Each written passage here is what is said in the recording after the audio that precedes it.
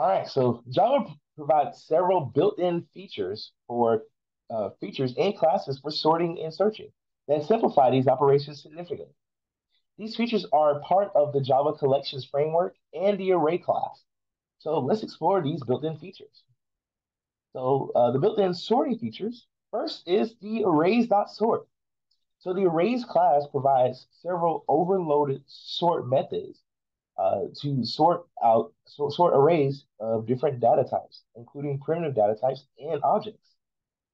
So for example,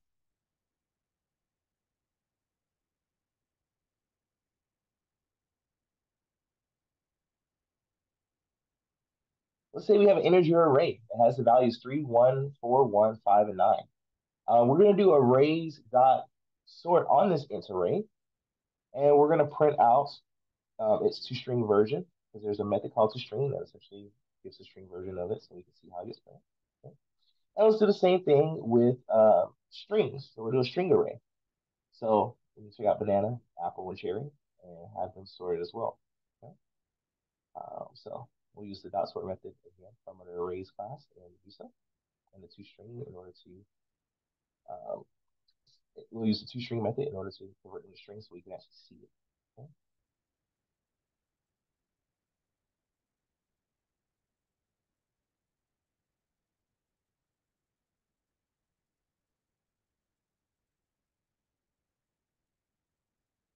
So as you can see, we sorted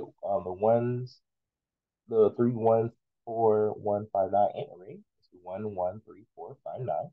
And we sorted the string array banana, apple, cherry to apple, banana, and cherry. Okay. Now, let's just take a look at this here.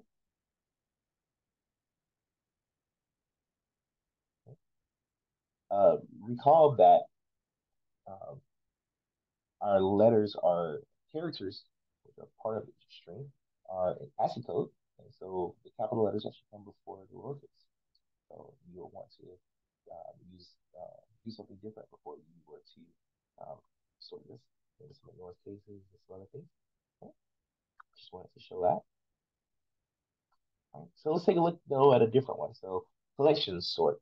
So the collections class provides a sort method for sorting lists. This method is particularly useful for sorting lists of objects. So I'm going to make a list, which is going to actually an array list.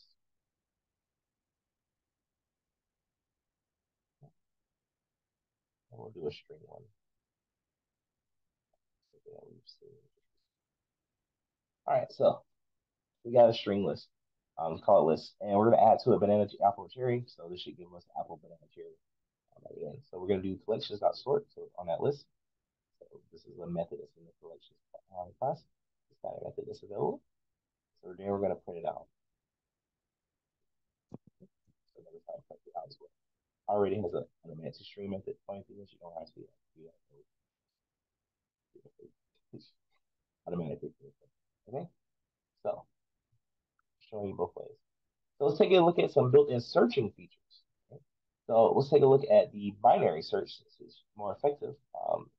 The arrays class provides a binary search method to search for a specified value in a sorted array. The array must be sorted before using this method. Get that. Right? So,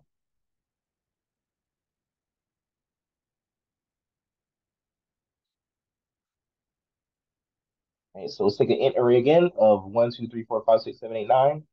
And our key that we're going to be searching on is 5. So you it will return to you the index in which it was found.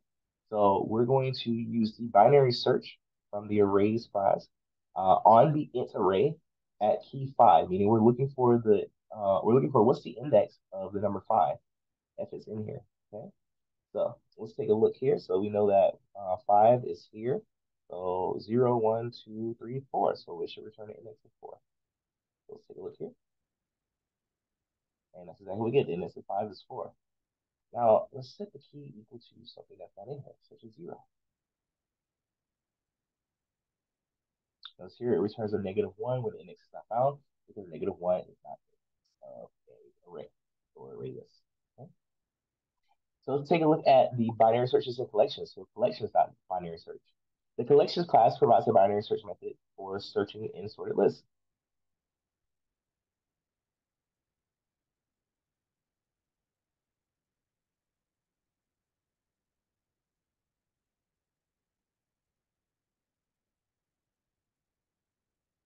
Okay, so like we did before, we have a string list. It's going to be an array list, and we're going to add apples, bananas, and cherries to it, and then we're going to do collections.sort to make sure that it is sorted, because you can't use binary search also because it's not sorted. Technically, probably should have done it with arrays as well. But anyway, we're going to int index because we're collecting the index, so we're telling it to do a collections binary search on list and look for banana. So it's going to return us the index of banana. So based off this being sorted, apple, banana, cherry, 0, 1. So banana is at next one. Take a look at that. We get 1. So it does work as we intended to. Okay. Let's take a look for capital banana. Right? And we get an index of -1. So you want to have something that will be able to ignore the case if that's what you intend to. Right? So some advantages of using built-in methods. The efficiency, for one, because Java's built-in methods are highly optimized and usually more efficient than custom implementations. Two, the convenience. Using these methods reduces the amount of code you need to write and maintain. Three, reliability. Built-in members are well tested and less prone to bugs compared to custom implementations. So in summary, Java provides powerful built-in methods for sorting and searching through the arrays and collections class. These methods are efficient, convenient, and reliable, making it easy to handle common operations on arrays and collections. Understanding and utilizing these methods can significantly enhance your ability to manage data in Java effectively.